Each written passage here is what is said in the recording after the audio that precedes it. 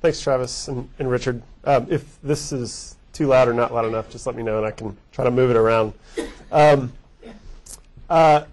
Thanks to Travis for inviting me and to Richard for hosting, to the Institute for bringing me out. This is a good opportunity for me to be here. I've never been to Washington State before, and when I flew in last night in a snowstorm, it gave me memories of when I used to teach at Syracuse University and did that basically like every weekend, flying into snowstorms. So it was sort of nostalgic for me, so that was kind of nice. So it's nice to be here. I'm going to talk today a little bit about some of the research that I've been doing over the last few years with my co-author, Matt Gardino, who's a professor at Providence College. And over the last few years, we've been working on some projects trying to understand where, or the factors that influence Americans' views about military support, or military intervention. But as I do that, I want to start with a story about somebody that some of you may be familiar with, and that's Pat Tillman. Pat Tillman, as some of you may know, was an NFL football player in the early 2000s. He was a safety. He played for the Arizona Cardinals. After the September 11th attacks in 2001, Tillman, like many Americans, was profoundly moved and really disturbed by what had happened. But unlike a lot of Americans, Tillman decided to give up his day job. At this time, he was a Pro Bowl safety for the Cardinals, and he joined the Army. He actually trained at Fort Lewis and joined the Army Rangers and eventually was sent and deployed in both Iraq and Afghanistan. And Tillman was incredibly patriotic, but as he was nearing a deployment to Iraq in February of 2003, just as the United States was getting ready to invade that country, he expressed a lot of misgivings about whether that was the right thing to do. As many of you know, Tillman is particularly famous because he ultimately ended up being killed in Afghanistan in 2004 in a friendly fire incident along the Afghanistan-Pakistan border. That incident led John Krakauer, the author, to write a book about Tillman's life. He was an extraordinary individual in many ways. And one of the things that appears in Krakauer's account of Tillman's life, and in particular his experience in the military, were these misgivings that he had about the Iraq invasion and the lead up to it. And in this book, When Men Win Glory by John Krakauer, he quotes Pat Tillman's journal. Tillman was writing in February of 2003, just before the United States invaded Iraq. And he wrote this about, as he was sort of expressing his feelings about what was about to happen. He wrote in his journal, "Were our case for war even somewhat justifiable, no doubt many of our traditional allies would be praising our initiative. However, every leader in the world, with a few exceptions, is crying foul, as is the voice of much of the people. This leads me to believe that we have little or no justification other than our imperial whim." Now, this is interesting, obviously, for a soldier who's about to be deployed to Iraq to be expressing disagreement with what he was about to be sent into. But I would suggest that the most interesting thing about this is Tillman's reasoning, which is that he didn't think that the war was a good idea, in large part because the United States allies weren't behind the invasion. And this was very disconcerting to him. As I said, Tillman was an extraordinary individual, right? There's very few of us who would give up our day jobs, especially when our day jobs come with a $3.6 million contract, to go join the Army, right? To live a life in front of foul-mouthed drill sergeants and the specter of violent death, which ultimately led to Tillman's demise.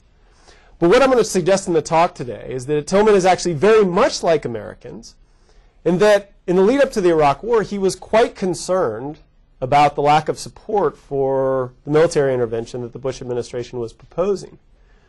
It's not only the case with Iraq, but it turns out to be the case with other military matters, that Americans do care a lot about what other countries think. And that's actually a pretty important finding, because it has a lot of implications for how we think about not only public opinion, but also the prospects for future military engagements by the United States. So over the next 25 minutes or so, this is what I'm going to do. I'm going to just talk a little bit about, first, the way that political science scholarship sort of conceives of Americans' attitudes toward war and military action. That is, what are the factors that influence whether Americans support or oppose military intervention. And in particular, I'm going to talk about a dominant perspective in that literature that suggests that what most of us do is we take our cues from our party leaders. And as we look to political elites that we agree with within the United States, and we see what they want to do, and then we sort of follow their lead. That's what's referred to often in political science as party cue taking. But what I'm going to ask is, when does that not work? That is, what are the conditions under which Americans don't look to their partisan political leaders for guidance about military intervention and perhaps look to other sources? And I'm going to talk a little bit about that, and that's going to form the crux of the argument of the talk. And then I'm going to talk in particular about an experiment that Matt Gardino and I recently did, looking at Americans' views toward invading, potentially, Iran. Iran, of course, is a developing nuclear program, and that has been quite controversial and has raised the prospect of another military intervention in the Middle East. So I'm going to talk about that, and then finally I'll wrap up and draw some implications. Okay, so if we want to think about the role that international institutions or foreign voices might play in shaping Americans' attitudes toward military intervention, we need to think a little bit about how political scientists and scholars typically think about this. And there's a voluminous literature, as some of you know, on Americans' support for war. But I want to give you sort of one of the predominant views, what I'll refer to as the prevailing view. And this is what I just previewed a minute ago, which is the idea that what most Americans do, most Americans are not particularly knowledgeable about politics. They don't care that much about politics. And so what most of us do is we sort of outsource the formation of our political attitudes in a lot of ways to political elites, party leaders that we think have our interest at heart. That means that if you're a Democrat, you want to know what Barack Obama thinks about some issue.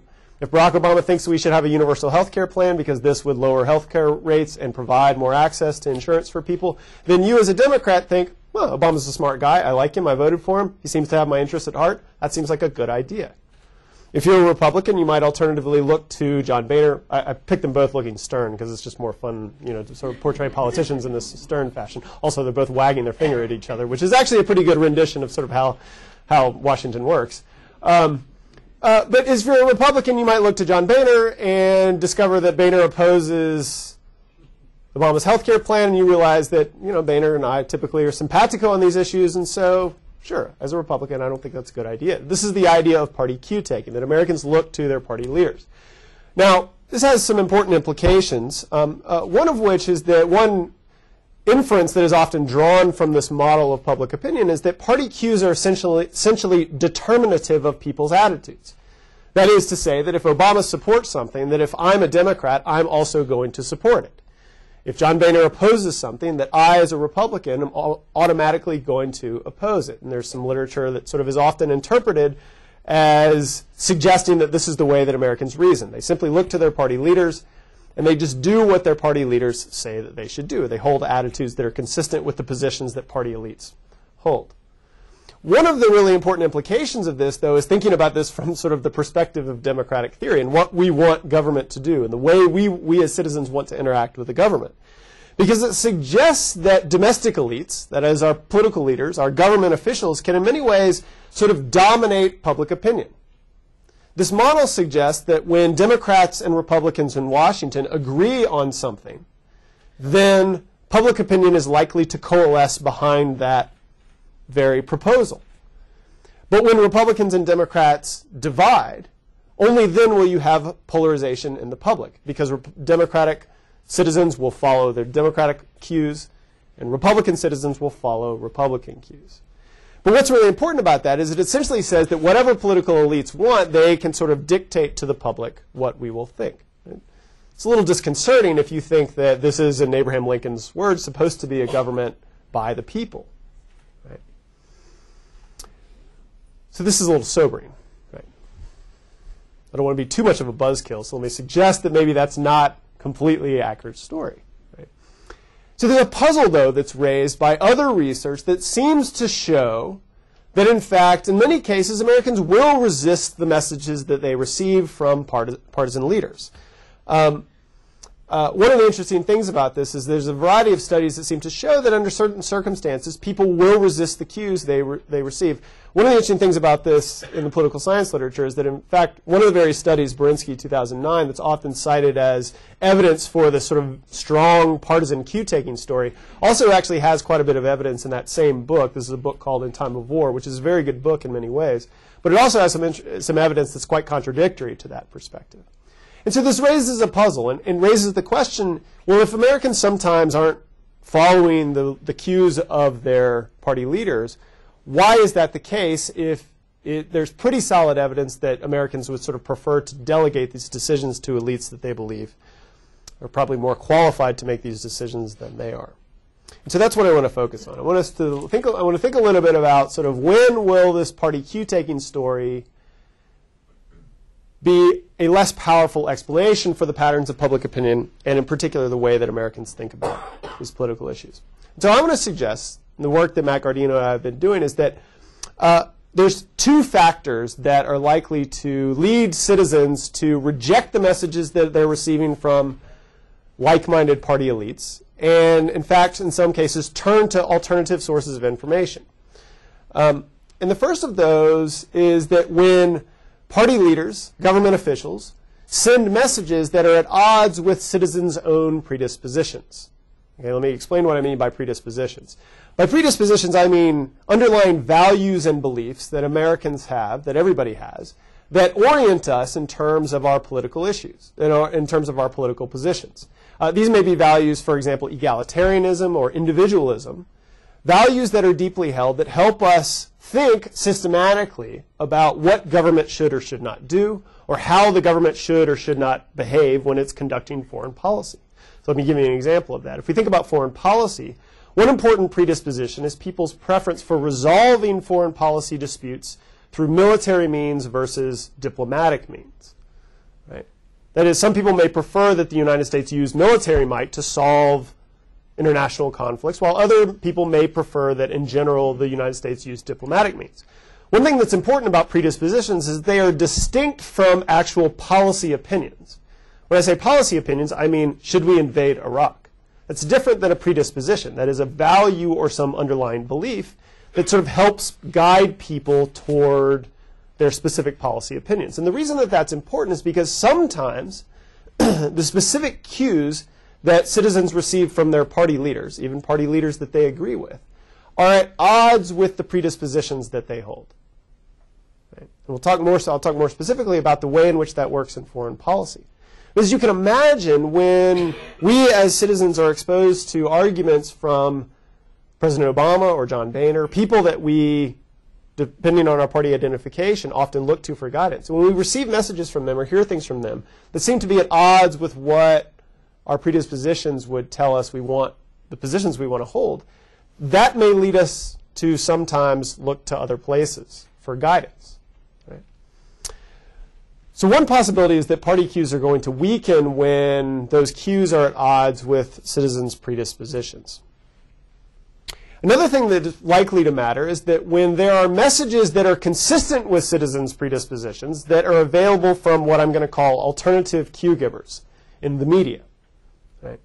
And so what I mean by this is that in circumstances where citizens are receiving messages that are at odds with their predispositions from their party leaders, but they are exposed to, in the media, arguments or messages from other political actors, that is, alternative cue givers or just anybody who's not a party leader or a government official, that are more resonant with their underlying values and beliefs, that may actually lead people to reject the messages that they are receiving from their party leaders and turn to these other sources. Let me give you a couple of examples of what I mean by alternative cue givers. We can imagine that interest groups might serve as an important political alternative cue giver. If we think back to the debates that were happening last year after the shooting at Sandy Hook Elementary School, if you look in the news, right, the NRA was in the news all the time, arguing for less aggressive gun restrictions than Democrats in the Obama administration were arguing for in the wake of that tragedy. The NRA, it sometimes becomes an important part of the media environment in political debates. Occupy Wall Street's another example. At a fairly short-lived period of time in which they were in the news, but nonetheless. These are groups that are outside the traditional party hierarchies and are not part of government themselves, but sometimes become part of political debates. In the context of foreign policy, what I'm going to focus on today and what a lot of this research has been about is sort of a category of sources that we might think of as foreign voices. It is the United Nations, leaders of America's traditional allies, people who, for various reasons, during U.S. foreign policy debates might find themselves being quoted in the news, and thus Americans might have access to their perspectives. And so what I'm going to suggest, and what the argument that I'm going to make today, is that when you have a situation where individuals are receiving messages that are at odds with their predispositions from a typically trusted party leader.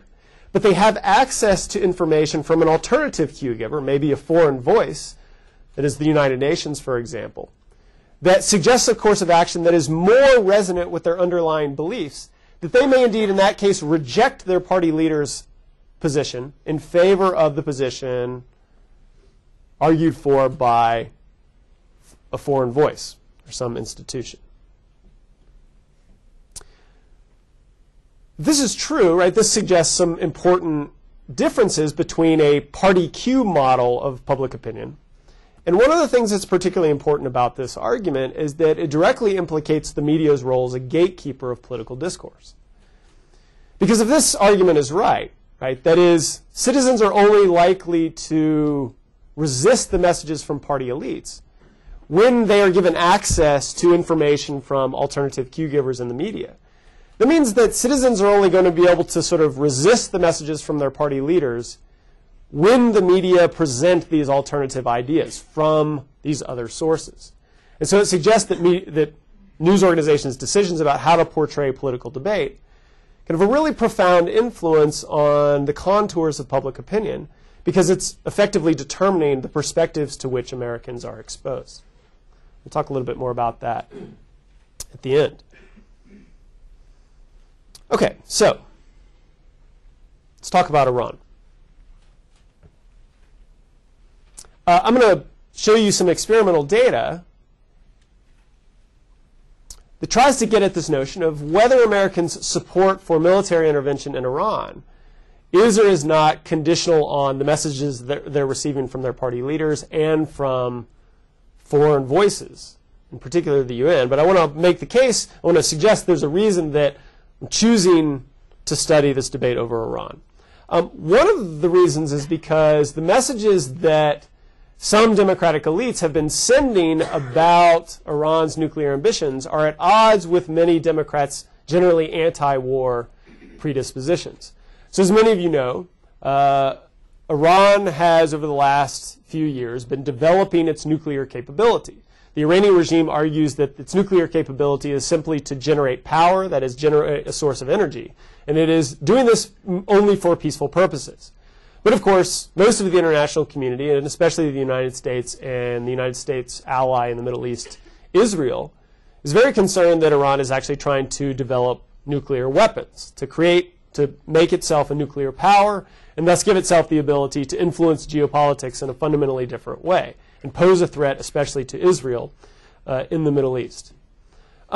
As a result of those concerns, President Obama and other Democrats have actually been quite hawkish. That is, have suggested that military intervention may be a reasonable response if the Iranians do not agree to give up what appears to be their desire to create a nuclear weapon. I'll just give you one example of that. Last year, President Obama, shown here with Benjamin Netanyahu, the Israeli prime minister, gave an interview with The Atlantic in which he said, in part, as President of the United States, I don't bluff. Right? And as you can see in the deck headline, he talked about how it was a strategy of containment was not something that the United States was likely to pursue, and in fact it was unacceptable for Iran to actually gain the capability to develop a nuclear weapon. And he suggested in this interview that military options were one possible course of action. He left all of the options on the table, that he wasn't simply going to pursue a diplomatic solution. Now, the reason that this is important is because if you look at survey data, you can see that most Democrats in the United States, when you ask them how should the United States solve its conflicts internationally, they're far more likely to say through diplomatic means or economic sanctions and those sorts of things as opposed to military action. And so this is a fairly hawkish message that Democrats are receiving from the most prominent party leader in the country and a very popular Democratic figure, Barack Obama.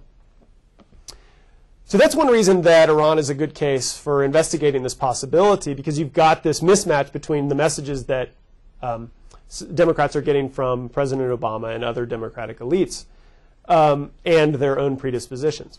The second reason is that it turns out that foreign voices themselves, that is, representatives of the United Nations and other international institutions like NATO, as well as leaders of the United States' traditional allies like France and Germany, turn out to be a pretty big part of the media environment during foreign policy debates, during debates over American foreign policy. Some of the work that Matt Gordino and I have done, the book that Travis mentioned, and as well as some other political scientists have shown that when there is media coverage of foreign policy debates, often Americans have access to the perspectives of leaders from overseas and other international actors. And so that means that this is a case where both of the conditions to test this argument might potentially be met. You've got messages that are at odds with Democrats' predispositions from their party leaders, and you have a case where you're likely to have access to alternative cue givers, in this case foreign voices in the media environment. Now, all that said, I'm not actually going to look at survey data and media content to actually examine this, despite the fact that this is an argument about sort of the way things are playing out in the real world. And, instead, what we did is we conducted an experiment. We embedded an experiment in the Cooperative Congressional Election Study. This is a nationally representative survey of Americans that was fielded during the 2012 elections. The data that I'm going to describe to you come from shortly after President Obama won re-election. That is, this is in a post-election wave of that survey. And that's important. I'm going to come back to that in a minute. But it's actually important this took place in the post-election wave for reasons that I'll elaborate on later. So this is a nationally representative survey, but what we did is we embedded an experiment in the survey itself so that different respondents in our survey got access to different information about the debate over the possibility of invading Iran or launching airstrikes against Iranian nuclear facilities. So I'm going to describe the experiment to you and lay out the logic of how this helps us test this argument about what happens when people are exposed to messages from their party leaders that contravene their predispositions, and what happens when they have access from other voices, in this case, foreign voices. So the way this worked is that respondents, as part of this survey, were shown a vignette, just a short story about an Obama proposal for airstrikes against Iran. Now, hopefully what you're saying is that that doesn't sound right, because Obama has not proposed airstrikes against Iran, which is true, which means that's good because you read the newspaper, right? You know he's not done this, right? But one of the things that, for those of you who know a little bit about social science experiments, you know is that you can actually convince people of a lot of things in a survey context. That is, if you tell them that Obama has done this, they're likely to believe that he has because they think, well, this is a researcher who probably reads the paper even more than I do, and so it's probably true. Right? And if you have questions in the Q&A, if you're interested in about either one of two things. One, whether this is actually an effective tactic in trying to persuade people that Obama has done something like this, or whether this is at all ethical to do, right? To tell people that the president is proposing a military action that he has not actually proposed. I'll be happy to answer those questions. As to the latter, the way this works is that after the experiment is over, you tell people the truth. And so they are not left believing that the United States is about to enter another conflagration in the Middle East. But anyway, so the way this works, and I'll show you the vignette in a moment, is that respondents were told that Obama had suggested that the United States should launch airstrikes against Iranian nuclear facilities. Again, this is a plausible, if Obama had not done this, but it is a plausible statement given the position that he had laid out. 695 respondents were part of the experiment. Now, here's the important part, is that the respondents were divided up into 4 different groups, and each of them was randomly assigned into one of 4 different treatment groups. And depending on which group they were put in, those people got different information. And they got different information about whether John Boehner and whether the United Nations thought that that was a good idea, right? That whether or not Boehner and the United Nations agreed with this proposal to launch airstrikes against military action. And I'm going to show you the conditions in a minute. But what's important here is that respondents were randomly assigned into these treatments.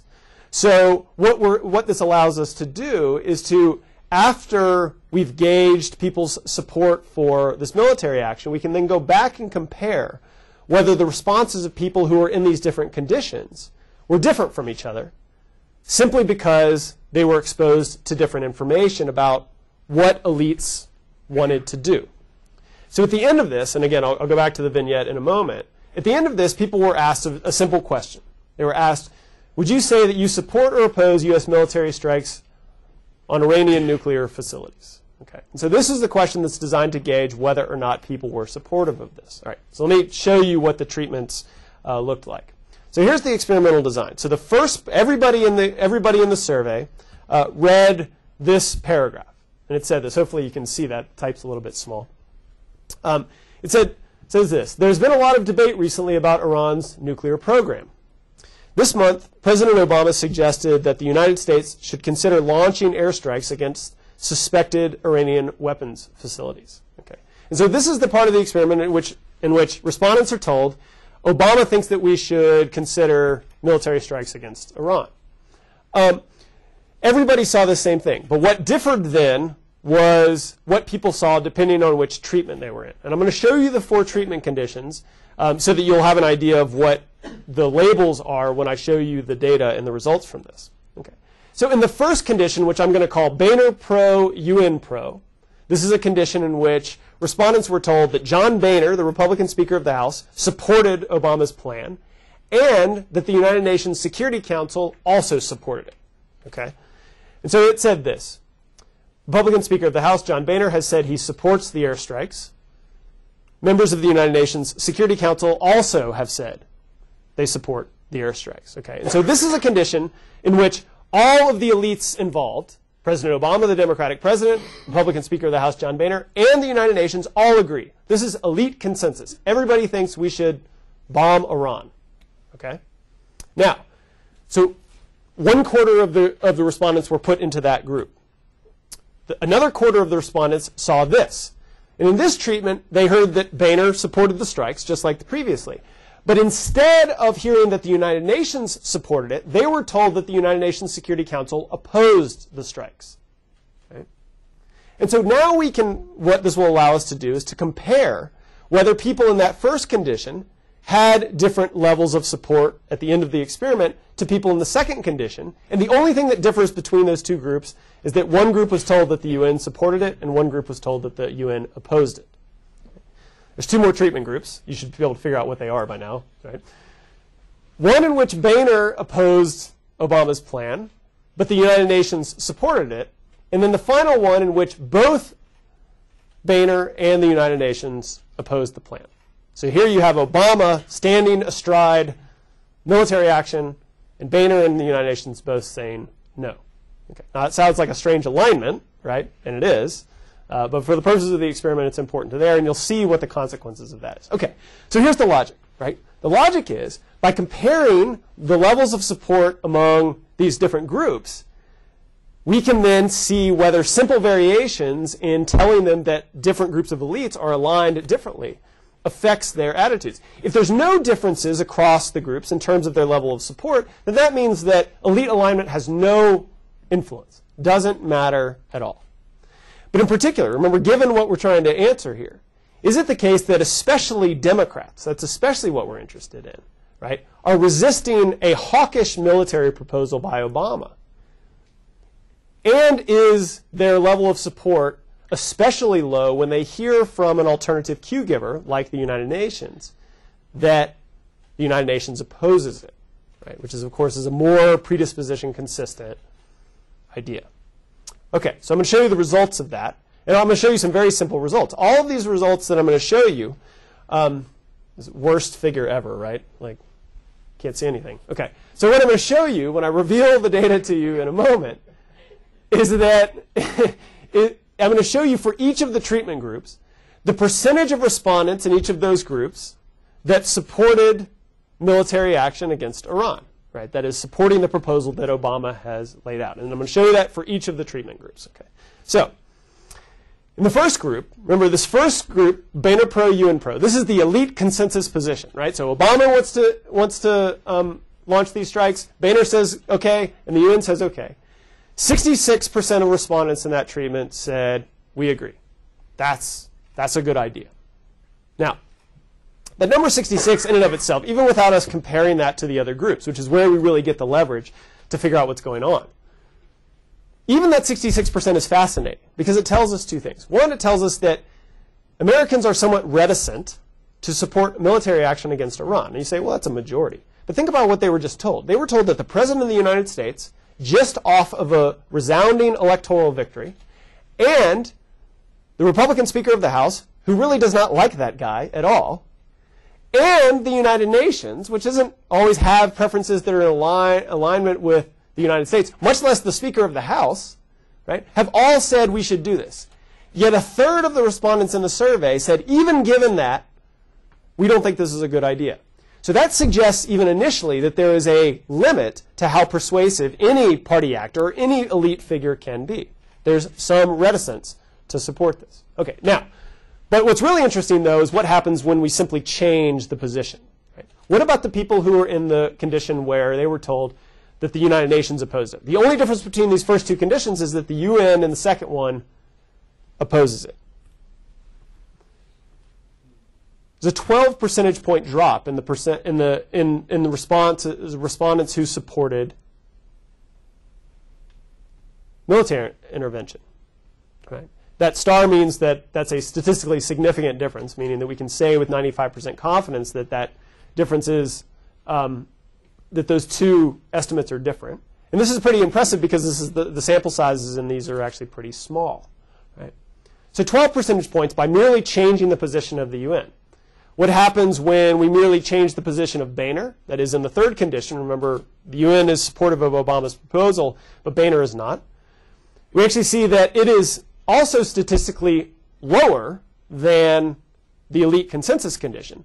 But it's not any different than the UN. And this is interesting because it tells us that John Boehner doesn't seem to be any more influential in on the public overall than the United Nations is. Right? Those two different, the 54 and the 58 are statistically indistinguishable from each other. Okay. So then what happens in the last condition where both Boehner and the UN are opposed? Support drops even further, 26 percentage points lower. When respondents are told that Obama wants to do something that is opposed both by Boehner and by the UN, they're very, very skeptical. Right? This is the only condition in which there's not majority support for this. So this tells us that, one thing this tells us is that both party cues as well as cues from foreign voices are important. But it doesn't really allow us to test the hypothesis about Democrats, and in particular, responding to a hawkish message from their party leader. Okay, so I'm going to show you the same data, but it's only for the next chart I'm going to show you is only for Democrats, only for people in the survey who said they were Democrats.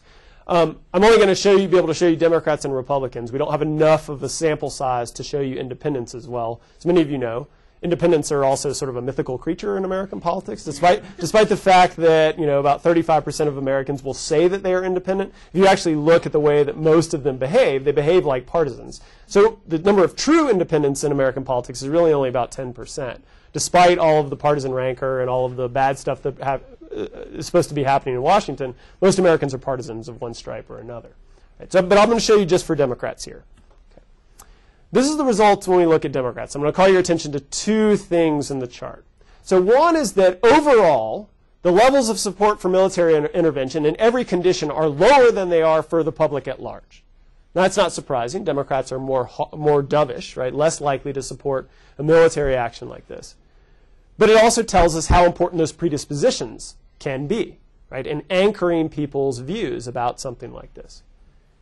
But the second thing is that turns out what really matters for Democrats is when they are given information that the UN opposes Obama's proposal. 54% of Democrats in the first condition, when told that Obama, Boehner, and the UN all support military action, they support it as well. But that number drops to 31% when they're told that the UN opposes it, and 36% when they're told that both Boehner and the UN oppose it. The third condition, when Boehner is, when they're told that Boehner is opposed, but the UN is supportive, actually doesn't change. It's not statistically different than the elite consensus condition. And so this suggests is that what's really moving Democrats is not John Boehner, not surprisingly. What's really moving Democrats is UN opposition. Right? Okay, so this suggests that presented with a predisposition inconsistent cue from a Democratic president, Democrats are somewhat skeptical, but they're really skeptical when they are told that the international community, in this case the UN Security Council, opposes it. And that activates their opposition even more. Okay, last slide, the last data slide I'll show you is what it looks like for Republicans. Right? You know these are Republicans because they're in red, and there's like a law that you have to show Democrats in blue and Republicans in red. Right? So you can see what's really different about this chart. One is that the overall levels of support for Iranian military intervention or intervention against Iran are much higher overall, not surprisingly. Republicans are more hawkish. Again, predispositions that lead them to be more supportive of these kinds of military interventions. Right? But also that there is not a main effect of the United Nations or even Boehner's opposition in the third treatment. That does not produce statistically significant differences from the elite consensus condition. Now, some of that may be a sample size issue, but what you can see is that Republicans are pretty hawkish, except in one case, when, as I've described it, what you might think of as an unholy alliance between the Republican Speaker of the House and the United Nations, which is is not beloved by the Republican Party. It's probably a fair way to say it. That in that case, Republicans become very skeptical of Obama's proposal for military action. I don't have a full explanation for this, although I think one plausible thing is that Republicans looking at this and going, okay, if Boehner is agreeing with the United Nations Security Council, what Obama's doing must be really crazy, right? And that is sort of what's motivating this very strong reaction. But for the most part, the UN just doesn't play the same role as it does for Democrats, which isn't really surprising given that the policy that's being proposed is sort of more consistent with what Republicans would want in terms of dealing with Iran. Okay, so let me wrap up and then I'll look forward to answering some questions. Because there's a couple of takeaways from this, right? I mean, one of which is just this idea that a model of public opinion that relies on party cues to determine the shape of, or sort of the contours of American attitudes, I think ignores the fact that most of us are not empty vessels waiting to be filled up by what our partisan leaders tell us. Right? People have existing values and beliefs that anchor them and lead them in some cases to resist the messages that they receive from party elites. Now, this may not sound especially surprising, but it turns out that there is a lot of evidence that people are very likely to take cues. But what's important to think about is that that's just not always the case. Alternative cue givers, right, that is other actors who are not government or party officials, like foreign voices in this case, can move public opinion. We have empirical demonstration of that.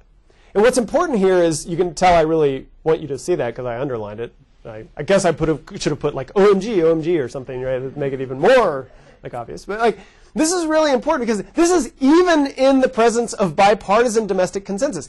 Even when the leaders of the two major parties who control the levers of government decide that they think something should be done, does not guarantee that Americans will go along with it. And when Americans are presented with opposition from a reasonably credible source like the United Nations, can move some Americans against the messages that they are receiving from government officials themselves. And then finally, let me just come back to this point. Oh, I should say about the other thing is that we think back to Pat Tillman, right? The story that I started with about Tillman expressing this dubiousness of the invasion of Iraq, right? I mean, this seems to suggest that what Tillman was expressing is something that is very much real to many Americans. Some discomfort with American military action that is not supported by the international community, even if it is supported by elites domestically. Tillman is not so unusual after all. Okay, and finally, back to this point about the media. I mean, I think what this shows is that if Americans are given access to alternative sources of information, if they are given access to perspectives different from the ones that they're receiving from their party leaders, they will not necessarily mechanically follow what those party messages tell them. Right? They will, in some cases, be willing to respond to those alternative messages. And so that means that the media's decisions about which people are newsworthy, which voices they are willing to incorporate into the news, have a strong effect, potentially, on what Americans think the United States government should do, whether in foreign policy or domestic policy. Right? And so those kinds of decisions, which political scientists haven't spent a lot of time investigating, I think it's something that needs more attention, because it's those decisions that in many cases dictate which messages Americans have the opportunity to actually respond to. The last thing I'll show you is just obligatory shameless self-promotion. Some of you have seen this book, but if you haven't, right, you can buy the book. You can buy it on the Kindle. It's only $9.99. This is a book that Matt Gardino and I wrote. This is not about the Iran material that I talked about today. This is actually all about the lead up to the Iraq War, where a very similar dynamic played out, and that a lot of Americans skeptical of the invasion of Iraq, as was Pat Tillman, sort of responded to media coverage of foreign voices, that is opposition from overseas, and that had a pretty profound impact on public opinion. So anyway, I'm sure you'll go out and buy it right now. Okay, I'll stop there, and I'll be happy to answer some questions. Thanks for your attention. I have a small question about your methodology with this experiment that you've run. Have you considered running a manipulation check to make sure that it's not just an effect of, well, two people disagree with Obama and therefore, we disagree with Obama, in terms of, like, instead of pulling that out from just being about Boehner and just being about the UN, like running Joe Baker from Minnesota disagrees with Obama, and the Tennessee Women's Council institution. Yeah. Yeah, this is a really good question, right? So the question, like, if I get what you're saying, the question is this an effect of the UN, or is this just an effect of opposition, right? That is, all Democrats need is some opposition, and then they will respond to that. Is that a fair kind of rendition? That's a great question. So I don't have definitive evidence that it's not what you say, that Joe Baker or whatever the organization was, I wasn't familiar with it, right? Like from Tennessee, right, wouldn't have the same effect. I'll speculate a little bit about what I think would happen if we did that. So one thing, as you can imagine, is that there's some minimal level of credibility that most Americans need in order to respond to a messenger, right? And so in this case, the UN is a reasonably credible institution, at least to Democrats, right? Now, Republicans don't have a lot of love for the UN, and so this is one of the reasons that you wouldn't expect their responsiveness to be as robust. But it's not clear whether a random citizen being quoted in the newspaper or people in an experiment like this being told that a random citizen is against it would produce the same effect. I would suspect the effect would be weaker. Right? I don't know that it wouldn't be there, because I think you're right that some of what people are looking for is hearing some message that confirms their underlying predispositions. If they hear that, then they may be willing to respond. The reason that I think that this is still a pretty good test is because this actually reflects the way the world works, right? That is, in foreign policy debates, the most prominent actor, the actor that tends to be most likely an alternative cue giver that gets attention, are these international institutions like the UN. And so we think we're doing a decent job of replicating sort of the environment in which Americans would actually make these decisions in the real world. But you're absolutely right. We have not ruled out the alternative hypothesis that it's just simply that Democrats in this case need some message from somebody. And my intuition is that there's probably some kind of sliding scale, right? That is, an interest group that has some role in foreign policy is probably more credible than a random citizen. A random citizen is probably more credible than an armadillo. You can imagine something along those lines. But it's a really good question. I think it's something that probably other studies would do well to try to add conditions and sort of test that kind of thing. Yeah, so I'm curious how these treatment effects differ from some sort of default position that people have. So I'm guessing the answer to this first one is no, just based on degrees of freedom. But was there any sort of control group where they were just given the Obama statement and not any of the treatment options? And if not that, was there any sort of pre-treatment data that you had on what their support for intervention was before even entering into the experiment? Yeah, so the second thing, we don't have a pre and post design, right? So we don't have, this is not a measure of change, right? This is just a, between subjects design in which we're just comparing across the treatment groups. There's pros and cons to doing sort of a pre and post. One thing is just obviously in an experiment like this, you have these proximate measures, and so you don't know whether you could actually produce change of the sort that you might imagine. As to the first question, we did not have a pure control group where there's no information about Boehner and the UN, largely just because of sample size considerations. We knew we were going to have by the time the CCES was done in the post-election survey, we knew we were going to have 700 or 800 people left, and so we wanted to be able to have the power and the conditions that we had. But we have another experiment that we conducted on a convenience sample. If you're familiar with Amazon.com's Mechanical Turk, the way that some surveys have been done, we did a Mechanical Turk study in 2011 where we had a condition, not a pure Obama condition, but we had the study designed in a different way. That in that situation, it was Boehner proposing these airstrikes, and then the UN and Obama were responding to that. We did have a condition in which we had only Boehner, right? That in Republicans, that is no Obama and no UN. So we could test and see what happened when they then entered. We basically got the same kinds of patterns here. But we don't know for sure if it would work exactly the same way, because it's a little bit of a different scenario when you have the Speaker of the House proposing a military action, which is unusual, right, as opposed to the president. Based on the patterns in that other experiment where the conditions are a little bit different, I'd be surprised if anything would be fundamentally different if we had a pure control group here. But I'm not totally sure. Could you talk about, in terms of the study, you made a fairly strong hypothesis that the ways in which media, in fact, present foreign voices does and will, in fact, shape public opinion. When you go to the Iraq War, which has got this massive lies in the middle of it, and you have all that debate, and you have a fairly large congressional agreement. What did you find when you assessed what media had done with the Iraq War? Right.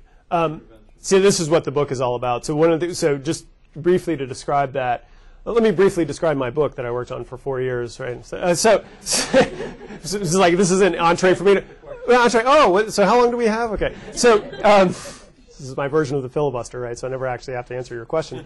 So what we did is, we did this massive content analysis of news coverage in the lead up to the war, and then we merged that with public opinion data, so that we could actually see over time, over the 8 months before the war, sort of how the voices that appeared in the news were affecting Democrats and Republicans and independent support for the war.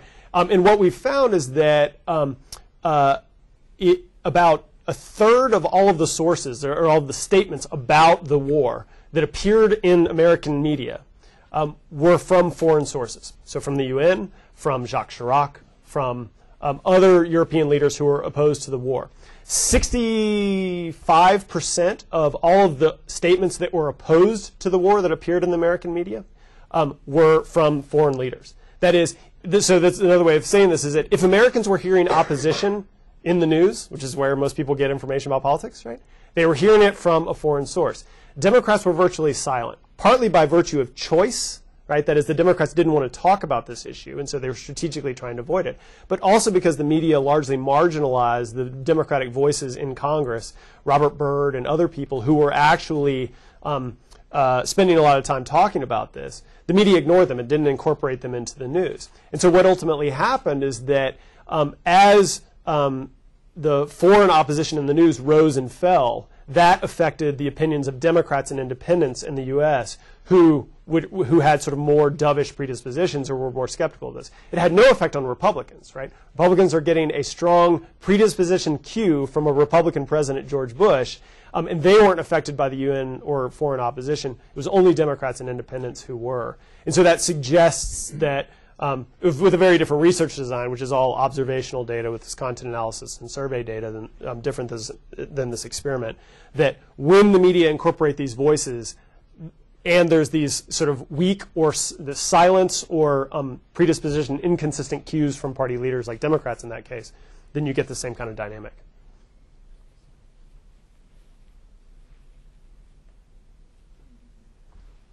Hi. Could you please tell me about whether foreign voices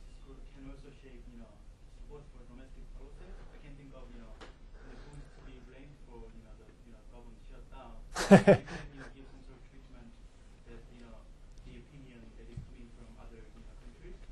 Yeah, so this would be a really interesting way to sort of test the question that you raised. Right? So is this domain specific, right? And I suspect it largely is. I suspect that most Americans probably wouldn't be particularly persuaded by Francois Hollande's criticism of the, President Obama's handling of the shutdown, for example.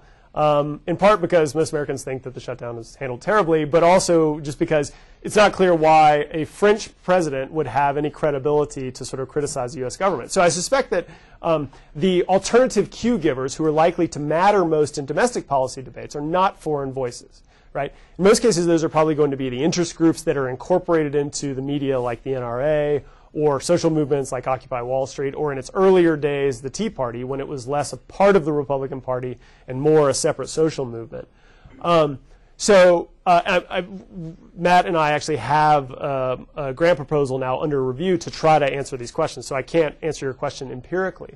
One thing I'd say, though, is that an interesting case here is climate change, right? So climate change is a intermestic policy, right? It's not an international policy, but it's not an entirely domestic policy because, of course, the consequences of carbon pollution, right, sort of are not bound by borders. And so one of the things we're doing is we're in the process of conducting another study to determine whether these foreign voices in the U.S. media sort of get incorporated in debates over climate change, in part because political leaders in the United States haven't talked about it much. There's sort of a vacuum of leadership on that issue, other than President Obama mentioning it in the State of the Union address very briefly. Otherwise, most American political elites have been silent on it. And so that's one case we can imagine that Americans might be somewhat willing to listen to the perspectives of foreigners on this issue that is not purely domestic policy. But I suspect that in most domestic policy debates, foreign voices probably wouldn't have that much credibility to Americans and probably wouldn't matter as much. They also are unlikely to get incorporated in the media, and thus Americans aren't ever going to hear Francois Hollande's criticism of, Barack Obama's handling of the shutdown or whatever. How do you account for the finding in your third treatment group where those who self-identify as Republicans were completely unaffected by the fact that both the president and the UN, who are counter, elite consensus group, were for it, but their own party was against it, but it didn't seem to faze them at all? Is it a strength of predisposition issue, or?